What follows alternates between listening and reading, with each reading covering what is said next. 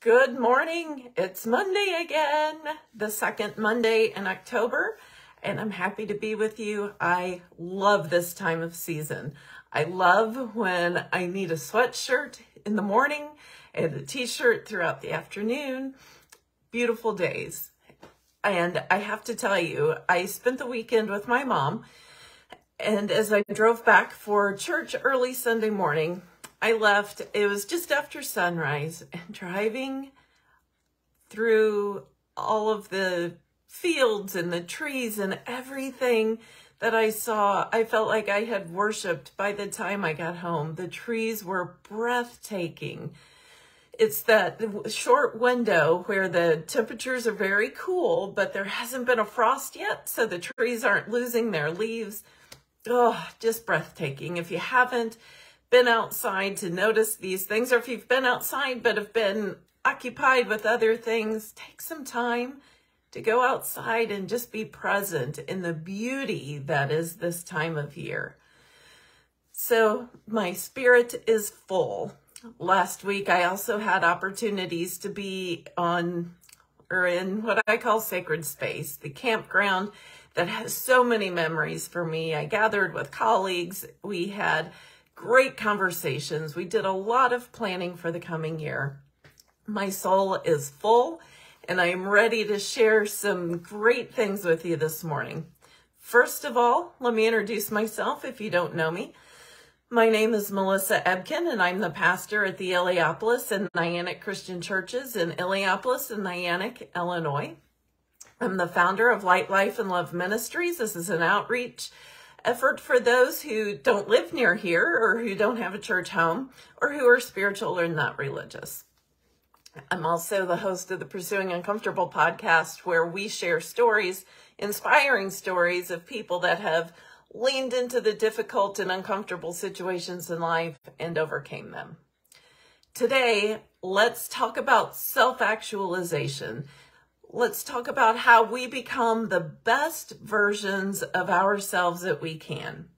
A common term we hear these days is emotional intelligence. Emotional intelligence coupled with spiritual health and growth is an amazing way to not only transform your life, but also to have better relationships, better satisfaction, find your purpose, and have peace. What would it be like for you to not be tossed and turned by every storm that came your way? If somebody says something upsetting, what would it be like for you to not be reactive to that, but to be confident in who you are, know who and whose you are, and to maintain peace throughout those situations? That's a little bit of what emotional intelligence and spiritual growth can do. Emotional intelligence helps us to know what we're feeling, understand why we are feeling what we are feeling, and how to manage that. So the emotionally intelligent person is the one when in a very anxious situation, when everybody else is highly anxious, the emotionally intelligent person is the one that is calm, that is able to think and strategize and plan. There are a lot of descriptions of emotional intelligence, and basically it's just growing up and maturing in our emotions, and we were never really taught how to do this, and it's nobody's fault. It's just one of those things that if you don't seek it out, you're not going to know it.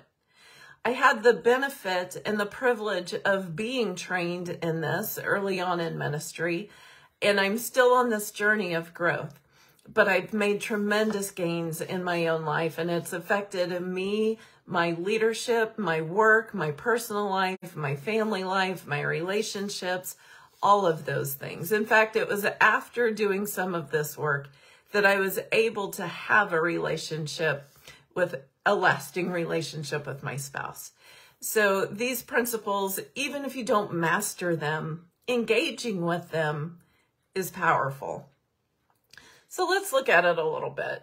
And when you couple emotional intelligence with spiritual growth, that is what gives you tremendous results. You can go out and find programs for emotional intelligence. You can go out and find programs for spiritual growth. In fact, I do both. But the real sweet spot is finding someone who will help you grow them together. If you're interested in this, send me a message and I can connect you with that.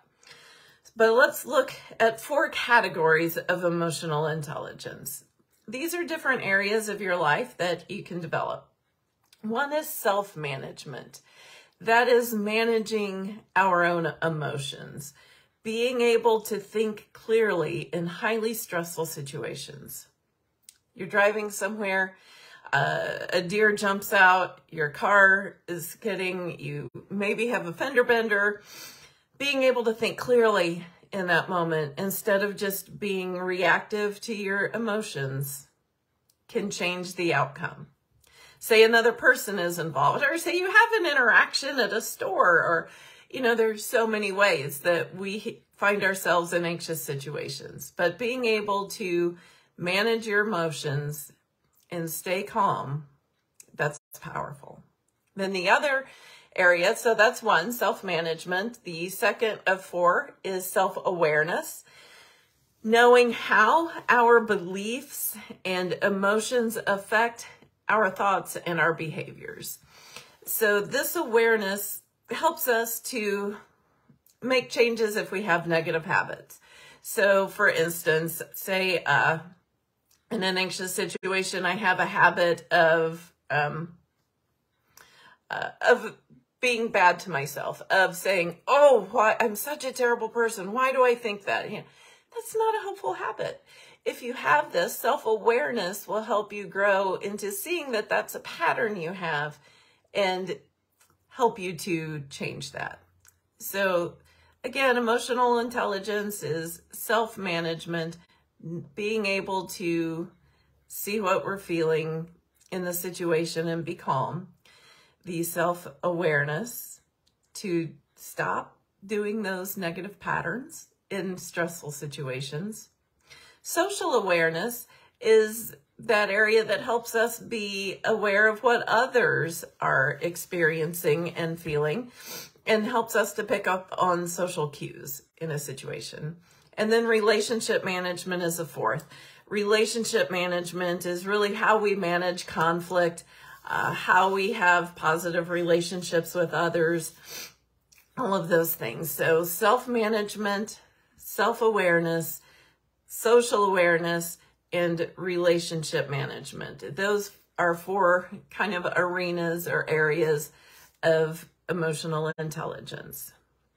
So what does all of this have to do with our daily lives? How would our lives look if we sought to do some work in each of those 4 areas? Well, if we set out to build an emotional vocabulary, this is important. Part of understanding and knowing our emotions is being able to identify them. And we say words like happy, sad, angry, hurt, guilty, embarrassed, confident, energized. There are a bunch of these words. What's the difference between tired and exhausted? What's the difference between woe and dismay? The more specific we can get with our emotions, the more we can do with that knowledge and information. So build your emotional vocabulary. When you're feeling, take a time, 5 minutes each day, and write down some feelings you had throughout the day and be as specific as possible. Google this. Google emotional vocabulary wheel. That helps you start with the big ones and get more specific as you build out. If I can find that quickly, I will post that in the comments.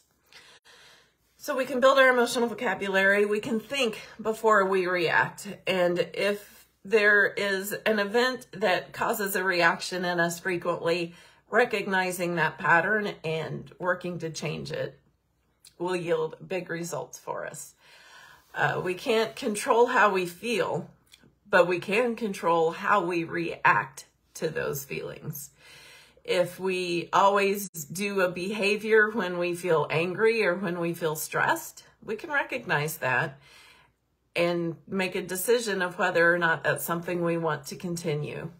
And if not, then we can work on changing that. Third, pay attention to the way you manage stress and emotions. What are your emotional strengths and weaknesses? How does your mood influence your thoughts and your decision making? This is a biggie. When you are at your best, when the wind is at your back, when the sun is shining warmly on your face, when everyone is healthy and happy and vital, in those moments, how do you act? How do you plan and how do you behave? And how is that different from when none of that is true? Working on consistency between those situations will help a lot. And this is a biggie, this next one. Receive criticism with grace and give feedback. Now, criticism, let's talk about this for a minute. Who likes criticism?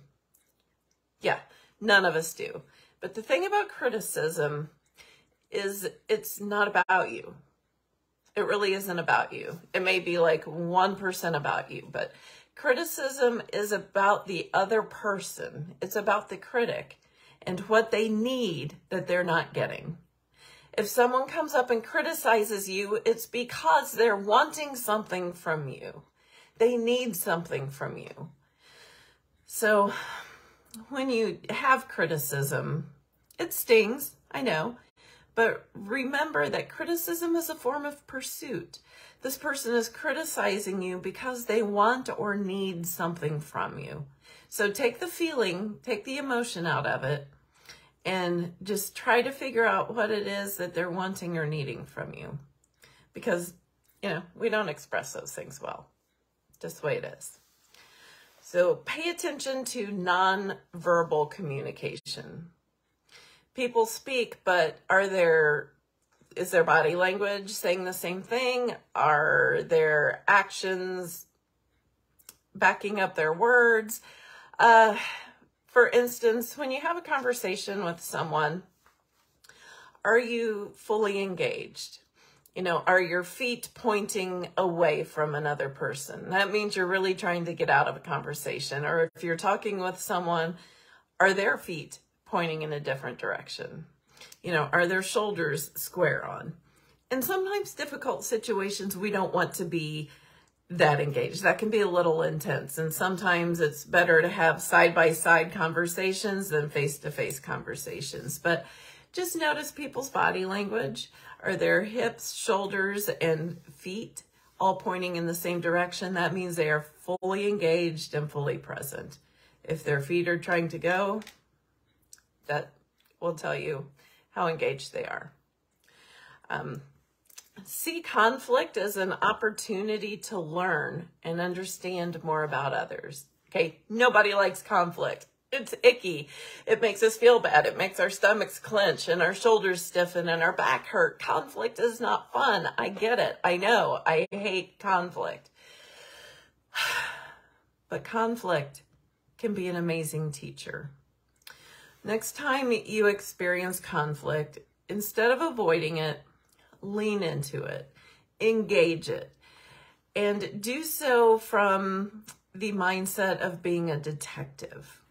So take yourself out of it and imagine that you are a detective and your job in this conflict is to fully understand the motivations of the other person and to understand the good place that they are coming from. Now, I know not all conflict comes from a good and healthy place, but put your detective hat on and try to just ask a lot of questions, not so you can come back with a retort or disarm them, but ask questions to fully understand where this person is coming from. There is so much value in this alone. Imagine if you are angry and somebody just wants to listen to why you're angry, to understand why you feel that way. not to judge you, but just to understand you better. That is a gift. And I tell you what, if you're that person who can understand and listen to others when they're in conflict, then that's going to reap so many benefits for you in relationships that are personal and professional. So if you would like to read this, I've posted it in the blog today. I'll put a link to the blog in the comments. I know last week there were some problems. Some people reached out and let me know that the link wasn't working well. I've got that fixed. It's at lightlifeandloveministries.com/blog. That link will be in the comments. I'm also including a link for a PDF. If you would like to just download this whole conversation in a quick, easy guide, I have that linked in the comments as well, or I will have that linked in the comments as well. So any other questions, reach out to me. If you're interested in growing your emotional intelligence and your spiritual health, send me a direct message, reach out to me on Messenger, and we will figure out the next steps together. So again, I'm Melissa Ebken. I want you to be the most beautiful version of yourself that you can be. And I want to support you however you want and need me to in that process. So be well, friends. Have a fantastic week. And I'll talk to you again next Monday. Bye for now.